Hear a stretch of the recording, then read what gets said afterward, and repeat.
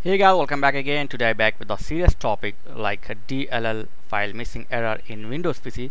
So today I'll show you how to fix all DLL missing file error in your Windows PC. For this you need to go to Google, and in the Google just type Microsoft Download Center and go through the first link. Open the first link, and here in the search box just type DirectX end user runtime web installer. Okay, after this just hit enter or click on search icon. So you will get direct link of DirectX file, so you can download from here. If this not work, you can download from any other website. So do the Google to download this DirectX. So I have already downloaded. So after you download, you will get this setup file. Just double click on this setup file.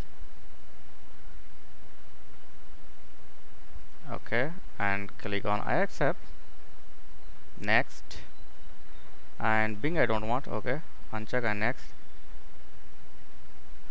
So after you click on next, it will start to installing all missing or all DLL files, as you can see here. So it's installing all DLL file including your missing files. So it will install all DLL files.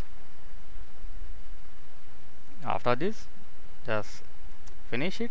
Okay, this complete successfully. So after this click on finish and reboot your system. Hopefully this will help you and refix your problem. So thanks for watching. See you next video. Please like, share and subscribe. Thank you very much once again.